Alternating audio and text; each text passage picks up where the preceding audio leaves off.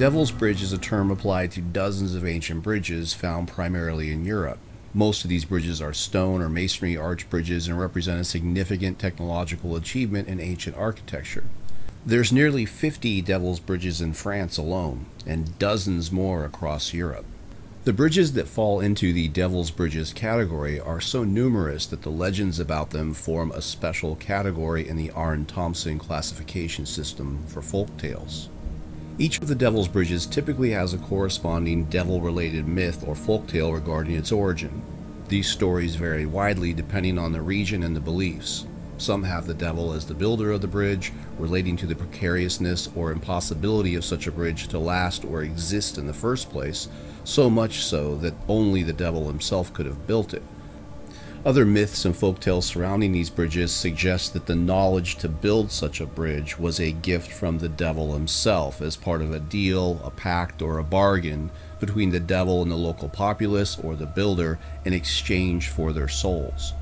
In the case of the stone bridge at Regensburg, there is a legend that the bridge builder and the cathedral builder, who were apprentice and master, had a bet as to who would finish first. When the building of the cathedral progressed faster than that of the bridge builder, being the apprentice, made a pact with the devil. The devil would aid him in exchange for the first 3 souls or the first 8 feet to cross the bridge. The devil helped as requested, and the bridge was finished first. But the bridge builder sent a rooster, a hen, and a dog across the bridge first. A statue of a falling man on the cathedral is said to represent the master throwing himself off in reaction. Enraged, the devil attempted to destroy the bridge but failed. This is why it is bent, they say. In fact, the bridge was already completed when the construction began on the cathedral in 1273. In the legend of the Teufelsbrücke in Hamburg, which only leads over a small stream, the carpenter had a pact with the devil, and he promised him the first soul crossing the bridge.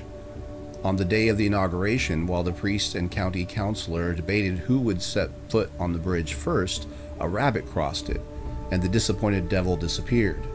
There is a statue near the bridge that refers to this legend. The legend of the Ponte della Maddalena in Borgo a Mozzano tells of a local saint who made a pact with the devil in order to complete the bridge. In return for completing the bridge, the devil would take the first soul that crossed the bridge. On the day of the delivery, the saint sets fire to a dog that crosses the bridge and deceives the devil.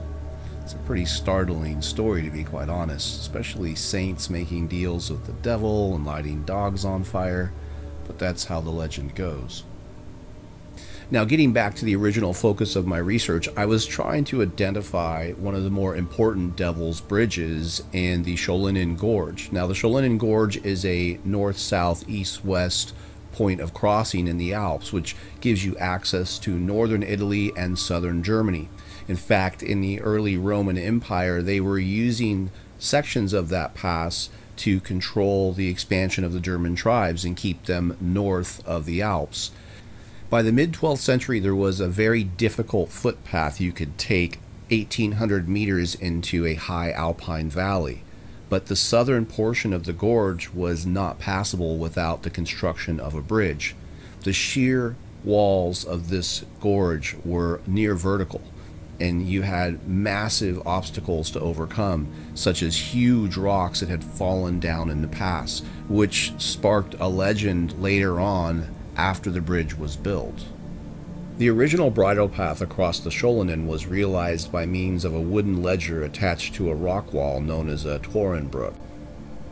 At the same time that this wooden ledger along the rock wall had replaced the stone steps, a wooden bridge had been built to cross the gorge at its most treacherous point. Despite numerous attempts to repair and reinforce the wooden bridge, which became known as Stijbender Steg, it was replaced by a stone bridge in 1595, which would become known as the Devil's Bridge, or the Teufelsbrücke. Despite the strength and the safety that this new stone bridge would provide, on St. Patrick's Day, 1608, Hugh O'Neill, Earl of Tyrone, was fleeing the English with 98 of his fellow Gaels. When crossing the Devil's Bridge, one of the horses carrying his fortune plunged into the torrent below. The horse was recovered, but not the gold, which was lost to the raging torrent. The legends surrounding the bridge wouldn't show up until the 16th century, and they would include the Devil's Stone, which is a 220-ton rock that's near the bridge.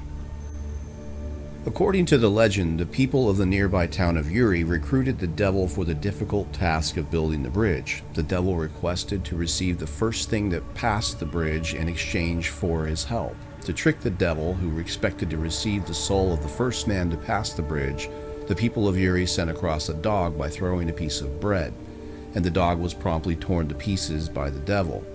Enraged at having been tricked, the devil went to fetch a large rock to smash the bridge.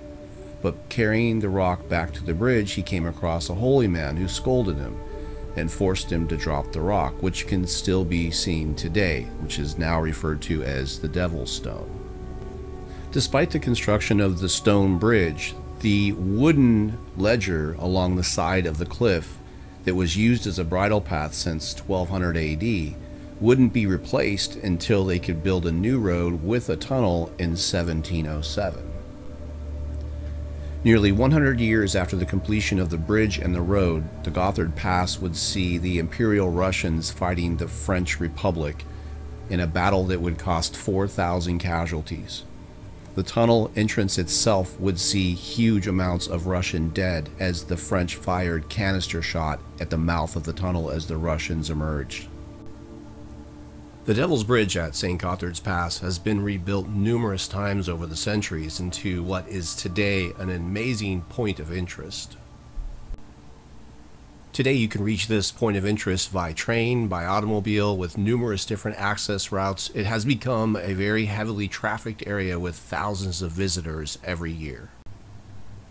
Most of the Devil's Bridges have a storied history, so if you feel like checking them out, there's a list of them on Wiki if you search the term Devil's Bridge.